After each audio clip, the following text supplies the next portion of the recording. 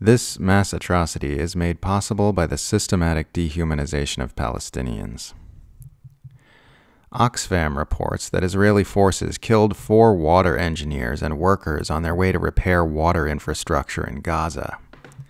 Despite prior coordination with Israeli authorities, their clearly marked vehicle was bombed, Oxfam says.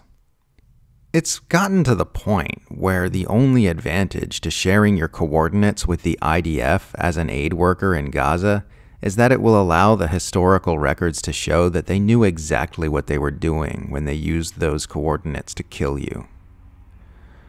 Israeli forces found and killed Hamas leader Yahya Sinwar by accident while they were just randomly destroying parts of Gaza.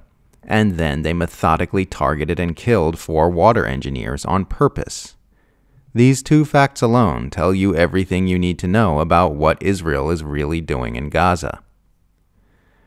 The answer to the question, how can Israeli soldiers carry out such monstrous acts, is the same as the answer to the question, why do IDF troops keep filming themselves dressing in the underwear of dead or displaced Palestinian women?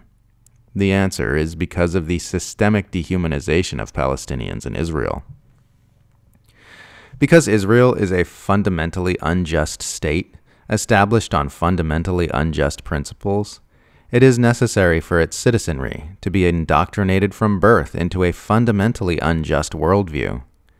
In order for it to make sense for there to be a society where one group is treated one way and another group is treated another way just because of their religion and ethnicity, Israelis must be raised to see Palestinians as less than human, as less than animals, as less than vermin. They need to be hated with ferocious intensity. It's evil, but it's also the only way to make Israel work. Otherwise, the idea of a Jewish state that was dropped on top of a pre-existing civilization of non-Jews makes no sense, and would not have the consent of the public. This fantasy that Western liberals have of a fair and gentle Israel without apartheid abuses and endless violence is just that, a fantasy. It has never existed, it will never exist, and it cannot exist, because the idea is inherently self-contradictory.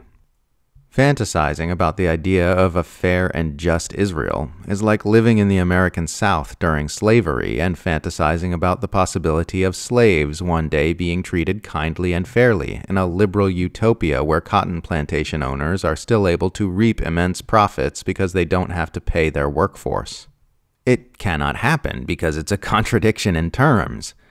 The thing the plantation owners would be getting necessarily comes at the expense of someone else's human rights. Which is why slave owners all harbored dehumanizing beliefs about people of African descent, and taught those beliefs to their children. If you don't believe that people with dark skin are fundamentally different from people with pale skin, then there's no way to reconcile the fact that they're receiving vastly different treatment in your society in a way that makes logical and moral sense. Phrenology and other pseudosciences were geared towards squaring these circles in people's minds. That's all we're looking at when we see the seething hatred that Israelis have toward Palestinians. That's why we see Israeli soldiers playing with the toys of dead Palestinian children and dressing in the undergarments of dead Palestinian women in gleeful mockery. That's why Israelis made TikTok videos making fun of Palestinians being slaughtered in Gaza. It's why clicking translate on a social media post made in Hebrew is often like reading a page out of Mein Kampf. This is simply what it looks like when you construct a society around fundamentally unjust principles. And what's really creepy is that we see that same dehumanization here in the West. It's to a lesser extent because our involvement in the crime is less intimate, but we see the dehumanization of Palestinians all around us, in the way Palestinian deaths are treated very differently by the Western political media class than Israeli deaths. Palestinian deaths are a statistic, while Israeli deaths are personal. Palestinians die in numbers, while Israelis die with names. Palestinians die in a terrible humanitarian disaster of unspecified nature, while Israelis are butchered in a sadistic act of terrorism.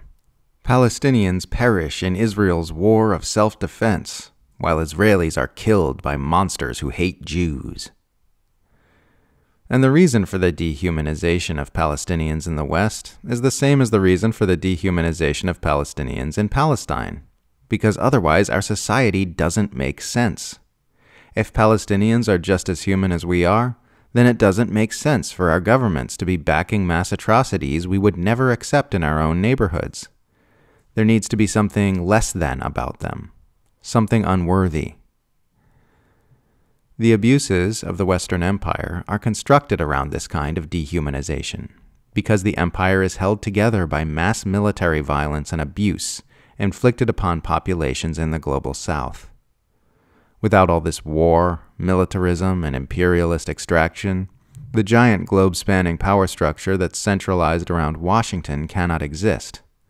So, a highly sophisticated propaganda machine has been put together to explain why all this killing, abuse, and exploitation is actually fine and normal, in the same way phrenology was used to justify slavery before abolition in the United States, and in the same way Zionist indoctrination is used in apartheid Israel. A civilization that is premised upon injustice depends upon unjust worldviews. It's true in Israel, and it's true throughout the Western Empire. That's why our information ecosystem looks the way it looks right now.